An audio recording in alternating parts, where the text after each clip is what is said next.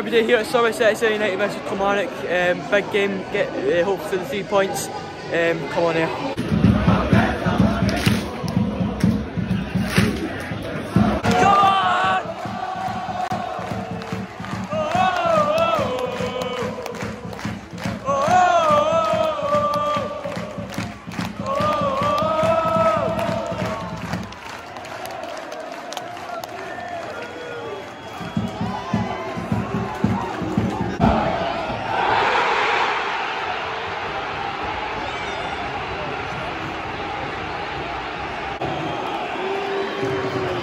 Now to Kelly and Rory McKenzie. What is this?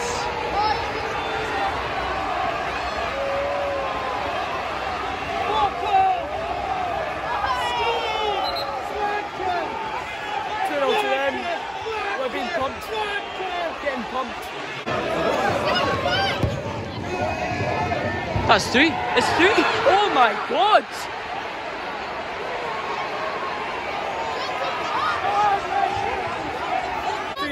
Shocking. Oh! What a shot! Come on, we didn't touch him! What the fuck? We didn't touch him!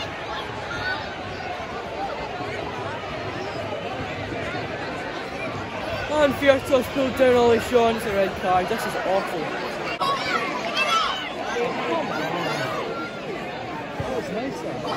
Go on, Kia.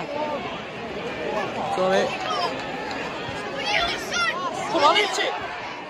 Yeah! Come on! Right, come on, guys! Heads on! Come on! 1-1, McInroy, come on!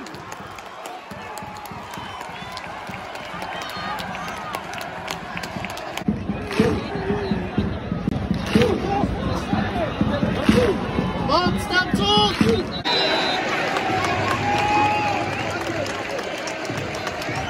Half time 3-1 to them. First 25-30 minutes, absolutely battered. McInroy got the goal back. Really good shot, but hopefully Fiertos was sent off. Hopefully Billen can get a good team talking. They can really go at them in the second half. Come on here. Becky count! Oh, that isn't bad. Go on! Go on! Oh, look at that. Get up! Come on, son! Come on! Come on! Come on! Come on!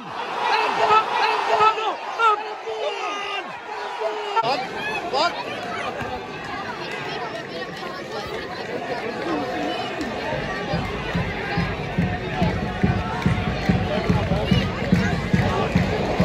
Oh, touch! Go on, Paddy. Oh, somebody's going to run into that. Yes. Nice.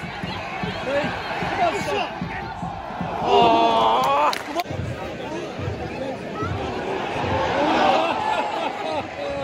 Come on, son. Eddie. Control. Go on. Go on, take it. Go on. Around 20 minutes left, looking like it's over now. So 3-1 to them. Not any real chances, but hoping for a couple of goals.